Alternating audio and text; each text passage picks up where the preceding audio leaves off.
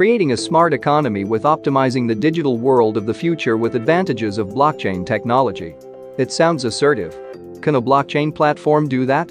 Neo theoretically describes its smart economy system as digital assets plus digital identity plus smart contract equals smart economy. I'm Tony from KK Technologies. Let's discover Neo together. Neo's smart economy means enabling the digital identities of people and companies to interact and exchange digital assets all via safe and secure smart contracts. Besides, developers can create a smart contract without learning a new coding language.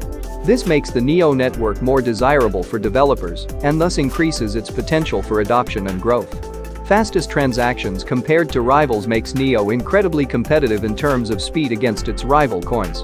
It can handle over 10,000 transactions per second. Smart contracts allow the execution of transactions and agreements among different parties without governance by any middleman or central mechanism.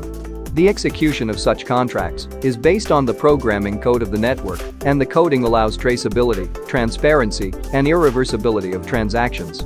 Due to it sharing many similar features, it's also known as Ethereum of China. But the features which explained above makes us think that it's more efficient than Ethereum.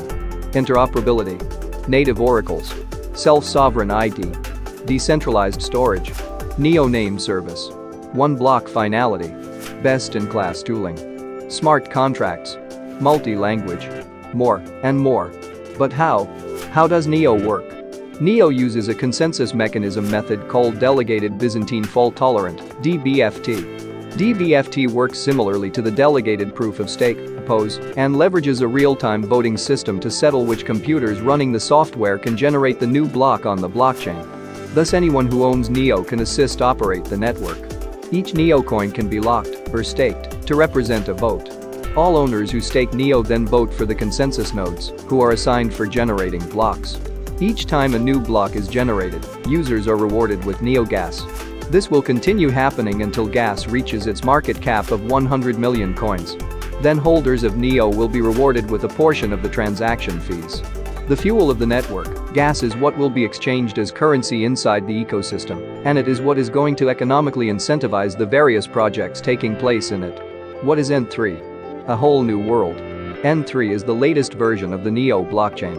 It is an upgrade to the current Neo protocol. N3 improves on previous versions by presenting an improved development experience. Their goal is reaching powerful and complete features, a highly modular architecture, and an enhanced governance and economic model. It offers everything the new developer needs to build their first app, through to the power and scalability required by enterprise applications.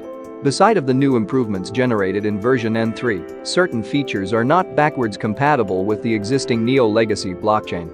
The Neo blockchain running N3 will coexist alongside the current Neo legacy blockchain for an extended time interval. This will provide users with plentiful opportunities to transfer their tokens and applications to the new chain.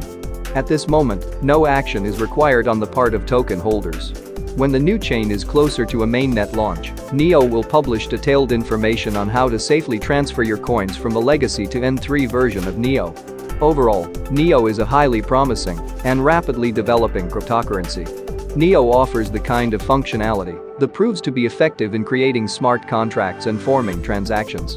Neo's innovative technology and approach to smart contracts are contributing to the advancement of a smart economy, which is paving the way for future developments in the blockchain industry.